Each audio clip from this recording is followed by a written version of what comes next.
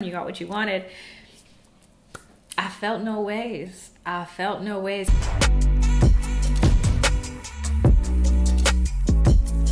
Hey loves, it's A back on your screen with another one. Hope you're all well. As you can tell, today we're talking about Atlanta Season 1, Episode 8, The Club. I love these one-setting episodes. I mean, there was a little scene at the end with the diner. We'll get to that.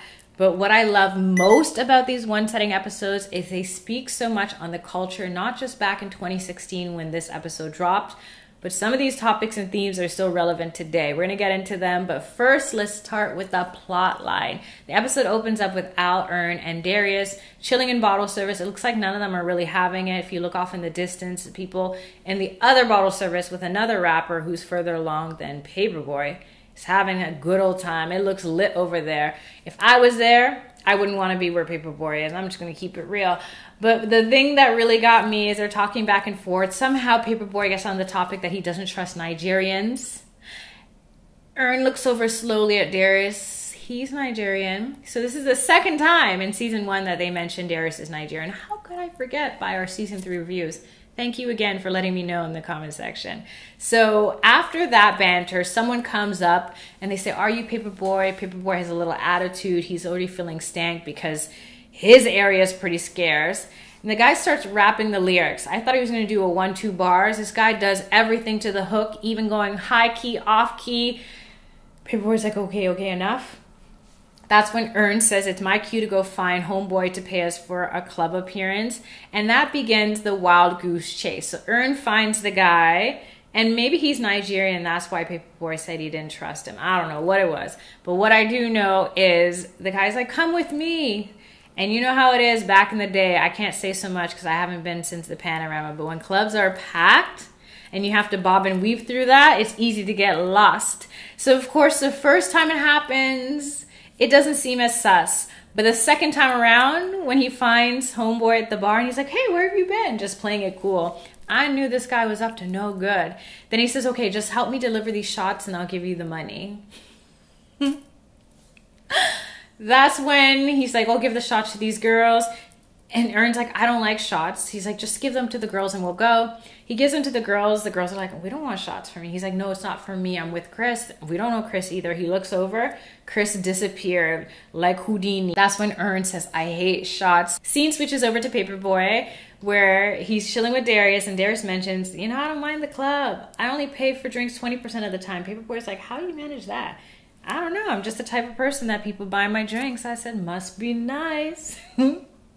That's when Darius says to Paperboy, "You know, she's been eyeing you all night. You should try call over." And Paperboy says, "How do I even know she's looking at me?" That's how I feel all the time. I never know people are looking at me, but that's because I have an eye disease. That's when Darius mentions that he's been giving creepy looks all night, so it can't be him. Because if she noticed, she would have went way left. So Paperboy steps on the sofa, invites people in, and she takes no hesitation, no time wasted to come over. They start to kiki. Seems like there's a connection and a vibe. They're laughing. I don't really know what they're talking about because this is in between scenes of Earn chasing down the club owner. And oh my gosh, we'll get back to that in a second. It's giving me escort tease. Even the first time I watched this 6 years ago, I was like, she's not really, I don't know what it is. I don't know if it's what she said or just the aura she has, but it's not genuine there. And it really got me at the end where Paperboy thought he was gonna go home with her, calls up Darius, like, "Where you at?" Looks and she's gone. He goes up like, "Can I get a number?" She's like, "I'll give you my Instagram." He's like, "Come on, stop playing." She's like, "I have a boyfriend." "Really? You have a boyfriend? You waste my time?" She's like, "Wasting your time? This is what you came here. You went out to the club to have a good time, to talk to cute girls. You got what you wanted."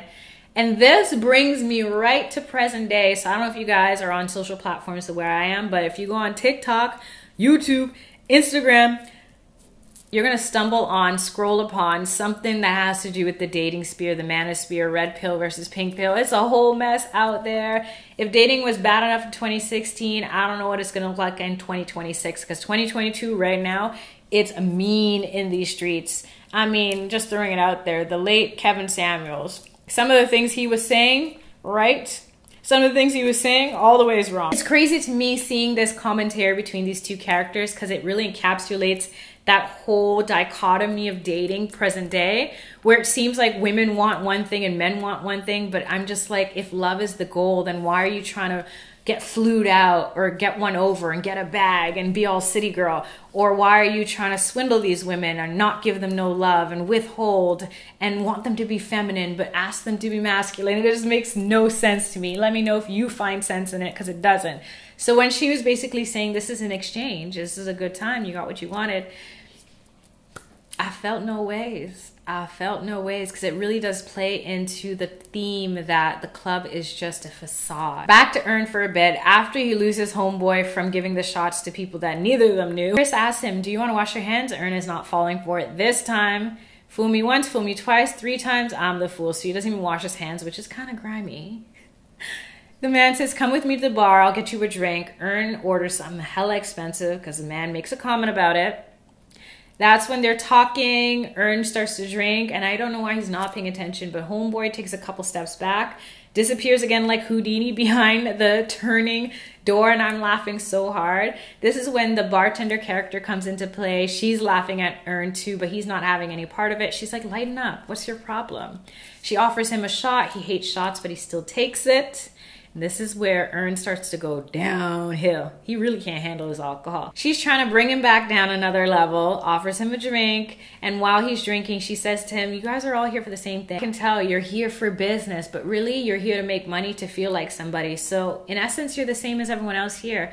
Yeah, people are here to make themselves feel good or feel exotic or elite because there's exclusion in play, but at the end of the day, you're all here to feel special, to feel valuable. And it really plays into values episode and some of the themes in that one too. It also points out that there was 4 girls coming in, but the bouncer only lets 2 because the 2 that get in, they're gonna have more of an experience because they were allowed in. And that reminds me of all the Chris Brown drama, 2-3 years ago, where he'd only let a certain type of girl in his bottle service area, and the elitism that's involved with excluding people in the club. I'll never get it.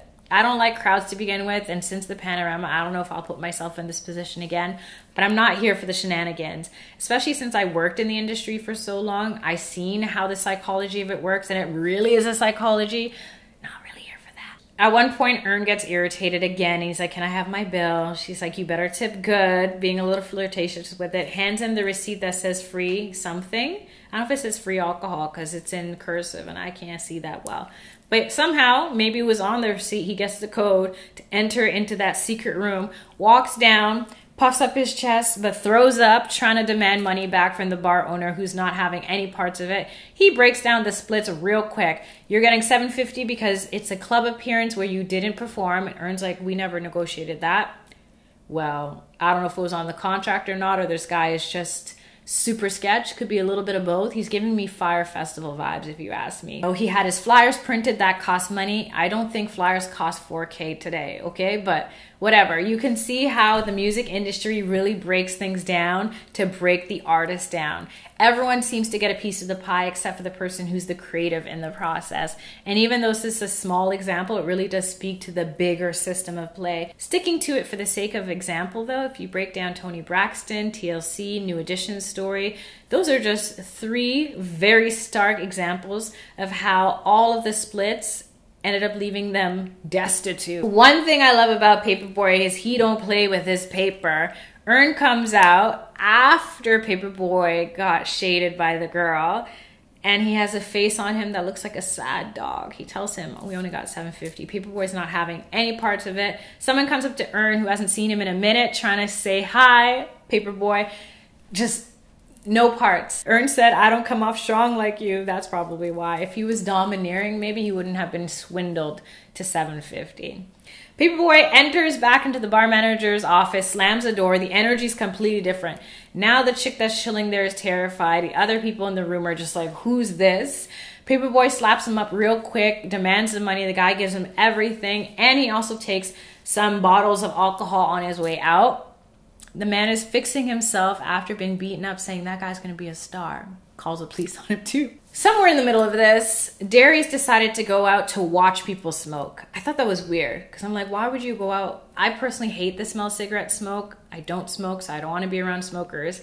So the fact that he went out to watch people smoke, what's the situation with that? He spoke to the security before he left. You think he's building up a little rapport, but when he comes back, security guard doesn't know him anymore. He's trying to say, we were just talking. I have the wristband. He's like, that's not the right wristband to get here.